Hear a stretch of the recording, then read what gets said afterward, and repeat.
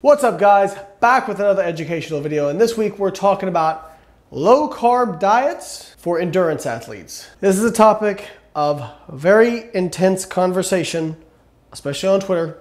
Basically, a new study looked at race walkers. So that might sound really weird, race walking, a lot of people haven't ever heard of it. It's what it sounds like. You walk as fast as you can, and the rule is you have to have at least 1 foot in contact with the ground at all times. Whereas with jogging, obviously your feet can leave the ground. So they were looking at elite level race walkers doing 10,000 meter walks, which I think is about 6 miles or so. They wanted to test if they put them on a high fat diet, how long, one, did it take for them to adapt to that? And two, how did that affect their performance? They found that within 5 or 6 days, their rates of fat utilization and fat oxidation were basically the same as people who had been following a low carb diet for up to 12 months. This is one of the things you hear with people who criticize low carb studies. They say, well, they weren't fat adapted. And then when you ask them what fat adapted or keto adapted means, and you ask them to give you a really descriptive definition, it's always a shifting of goalposts.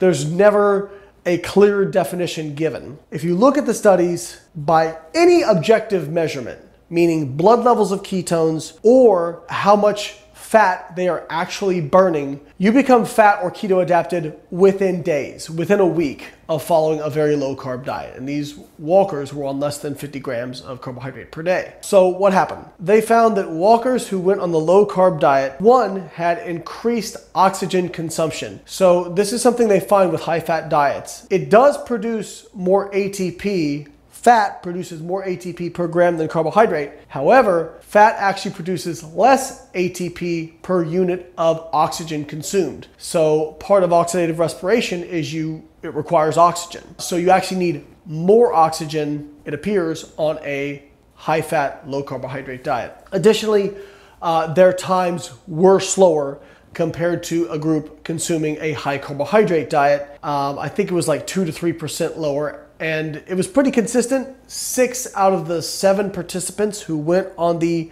high-fat, low-carbohydrate diet, 6 out of 7 saw a significant decrease in their performance. Now, again, limitations, only 7 people in that group. I'm sure the ketogenic diet fans will just tear it apart, not enough people.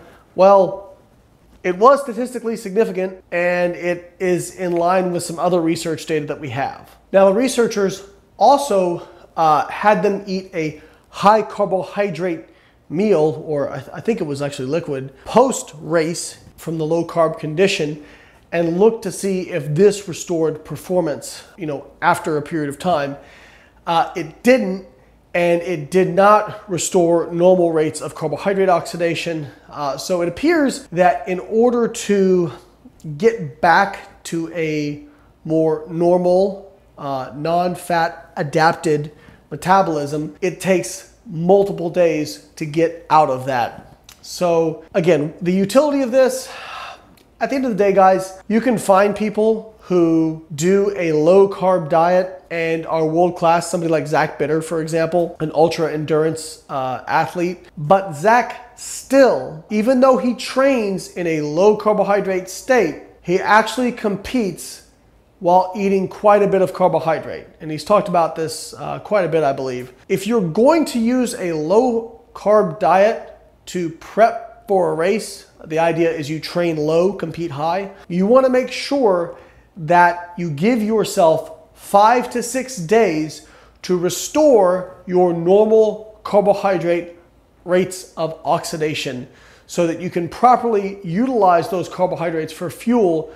during your event, because, at least based on the studies we have, it appears that you get a small decline in performance. And keep in mind, these were elite athletes. 2 to 3%, not a huge deal, but when you're talking about elite athletes, that could be the difference between first place and 20th place. Again, the adaptation is pretty quick in both directions, but it's still probably just under a week. All right, guys, hope you enjoyed the video.